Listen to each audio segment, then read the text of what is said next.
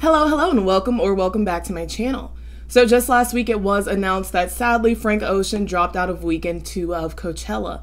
And I think he's been slated to headline the festival since like 2019 or 2020. So a lot of people have been expecting to see him for years, so it is kind of sad that things turn out the way that they did. I think even with some of the negative reviews from his weekend 1 performance, people still didn't expect him to drop out of the festival entirely for the following weekend.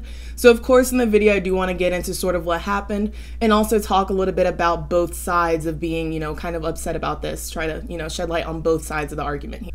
As most of you know, Coachella is one of the biggest, if not the biggest musical festival in America. The festival, which started in 1999, began as a smaller, more intimate event, a lost weekend, if you will, where fans could spend a weekend in the desert with their favorite bands. In recent years, the event has become more commercial, and aside from music, Coachella is now also a networking event and place to be seen. This has become especially so with the rise of influencer culture, with some saying the event is like the influencer Olympics. However, this exposure works for the artists too. Smaller artists benefit from fans being at the festival all day and checking out other acts instead of leaving the grounds. The event can also be wonderful exposure for foreign artists. And in cases where these artists already have a big American fan base, it can make sense to perform at Coachella because there's a higher likelihood their fans are concentrated in one area. Even for seasoned performers like Beyonce, the festival is the place to show your best in front of the entire world. It can also be a way to put on a show outside of the typical setup of their tours, where they can create a unique, explosive experience for fans over the 2 weekends. Headlining Coachella is a massive honor, and the performance is reserved for the final slot of each night. Each year, 3 headliners are chosen to perform on the same day of both weekends of the festival. The headlining shows typically are the largest and most anticipated performance of each night. And the headliners, of course, do receive top billing for the event. So whatever happened at Frank's performance would have been bad regardless, but it was even worse considering he was the headliner. Seems like the first alarm bell rang when it was announced just hours before Frank's Sunday night performance that it wouldn't be live streamed. Typically performances, especially the headlining performances, are live streamed on YouTube for fans to watch. Artists can opt out of this for several reasons, but it typically is negotiated in advance. Fans worldwide were especially excited to watch Frank headline since it was his first live performance since 2017. YouTube hastily announced his performance wouldn't be live streamed via Twitter, but did not give an explanation as to why. I want to insert a TikTok of Jordan T. Alexander talking about how the lack of live streaming was a misstep. And all of this is alleged and speculation, of course. First thing I thought about, because everyone's been talking about the Restrict Act, TikTok, all this stuff, is the fact that YouTube should have had exclusive rights to stream Frank Ocean's set, but he said no to them, and then it still inevitably was able to be streamed by their competitor, TikTok. And not only that, Meta was technically able to stream Frank's set too, but YouTube, who should have again had exclusive rights, wasn't able to. As the TikTok points out, Frank's performance was live streamed anyway, coincidentally through TikTok, which was to be expected. TikToker Morgan Doesn't Care captured one of the best recordings of the performance, streaming to over 130,000 people. She, like others, flew to the festival specifically to see Frank. She said people bullied her in the live stream for sending updates regarding the delayed performance and for mentioning that she was an aspiring artist. Frank started his set over an hour late. When he finally came on, he seemed detached from and disinterested in the performance. At some points, Frank didn't even have his mic in his hand. He and his band performed several covers, and there was a DJ there that was seemingly random. The arrangements of several songs were changed, which was disappointing considering he hadn't performed the original versions in years, and some of the songs it would have been his first time performing them live. In addition, the people walking around on stage seemed oddly placed, as if they were confused. Parts of the stage were obstructed by large video screens, and some fans complained about not being able to see or hear the performance unless they were directly in the front. Overall, the performance was confusing, lackluster, and seemed unrehearsed. Several upset posts and comments said it seemed like Frank wasn't taking it seriously. Others said it was more of a listening party or a karaoke than a concert. Wait, 1 hour. It's over. 1 hour, Elaine. Hey, I'm sober too. My heart hurts, and not in a good way. Though he arrived late, Frank ended the show early as he had run past the midnight curfew established by the city. On Fridays and Saturdays, the curfew is 1 a.m. Coachella's promoter Golden Voice is fined whenever the performances run past curfew.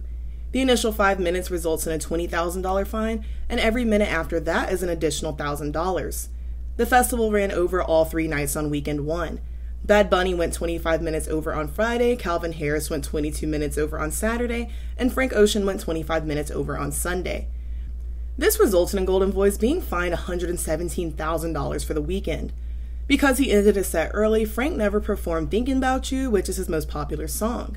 Frank ended the set by saying, "Guys, I'm being told it's curfew, so that's the end of the show. Thank you so much."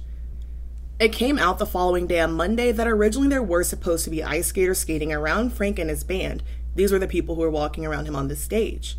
However, just hours before the performance, Frank called this off. There are different reasons that people claim this happened.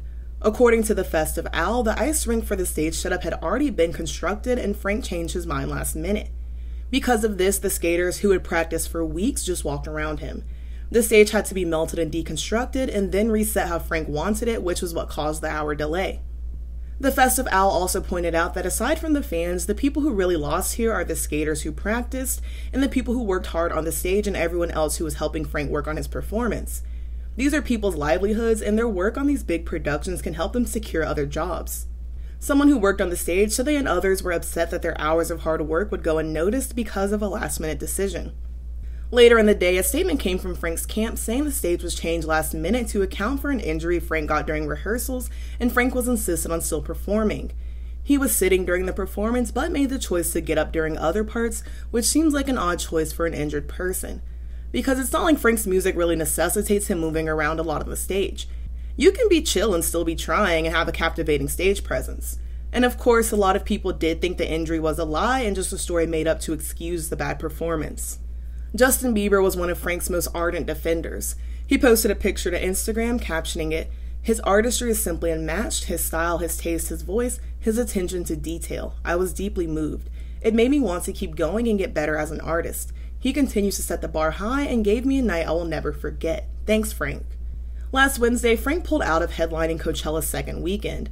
It was initially announced that Blink-182 would headline that Sunday, April 23rd, in his spot. According to Frank, he was advised by his doctor not to perform again after sustaining a sprain and 2 fractures to his left leg.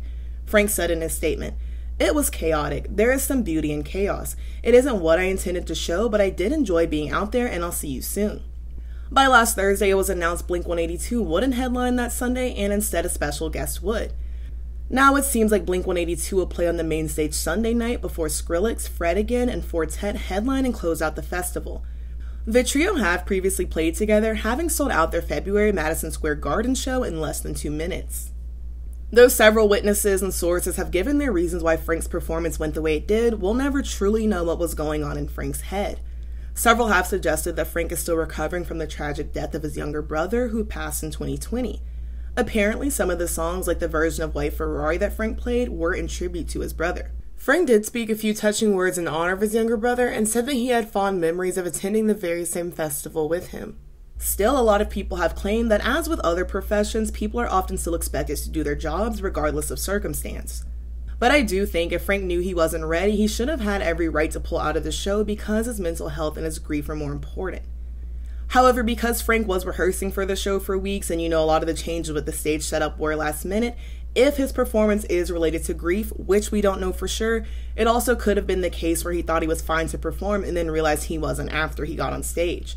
And there's nothing that can be done at that point, but I don't want to speak too much on this because unless Frank confirms it, we'll never even know if this is true, so I don't really want to speculate on where he's at in his grief process. And Frank himself is citing an injury as his reason for pulling out, for whatever that's worth. I think it might still be a little early to determine what exactly the fallout of this performance will be. Some people have talked about whether this will be career-ending for Frank, but I don't know how true that is. I don't think I necessarily want this to end Frank's career, but I do think it should be a wake-up call if he's still serious about performing. Because no matter what, artists are not performing at Coachella for free. They're getting paid to do this and are aware that people are spending their hard-earned money to come see them perform. It's been pointed out that Frank has pulled out of festivals in the past. In 2015, he pulled out of headlining the FYF festival and was replaced by Kanye West. In a press release, Frank said he decided to cancel on his own terms. In 2017, he canceled his headlining appearance at Hangout Festival. This set was canceled due to production delays that rendered him unable to perform. Like I said earlier, some people specifically bought Coachella tickets for Frank's performance, so it kind of sucks that he didn't deliver on his set and then pulled out of the other. But on the other hand, I don't think anyone wants to sit through a performance where it's clear the artist doesn't want to be there. Some stated that this was just how Frank performs, but I don't think that that should make it excusable. And he has, without a doubt, given better performances. There are talks about whether this will get Frank blacklisted from the industry or even the festival circuit, and I really can't say. I know it's happened historically to people, but I can't remember the last time in recent music history that someone of Frank's status had a performance so bad that it ruined their career. It definitely used to happen, but if you can think of any recent cases, do let me know.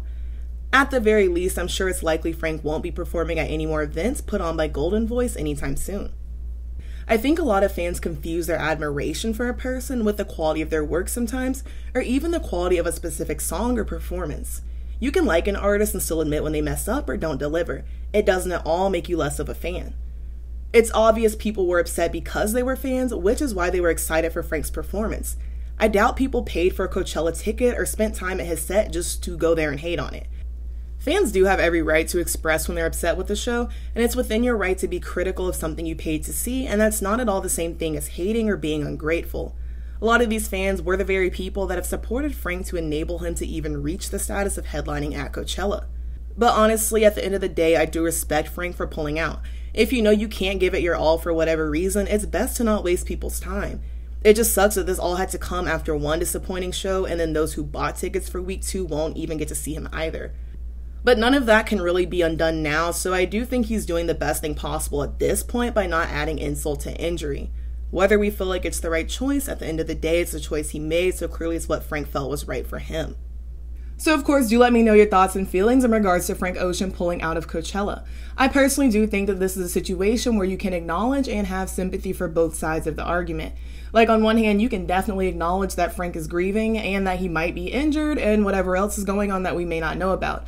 But at the same time, you can also acknowledge that fans spent money and traveled and were excited to see him, and a lot of them felt let down. I'm not saying that you have to equate those two things in your mind, but I do think that it's fair to acknowledge that both sides are existing.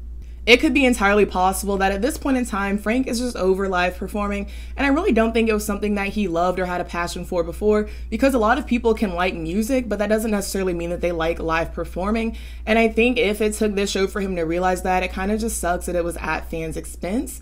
And I do think that sometimes we kind of forget that just like any other profession or job, artists can lose passion for what they're doing, just like you and I can lose passion for things every day.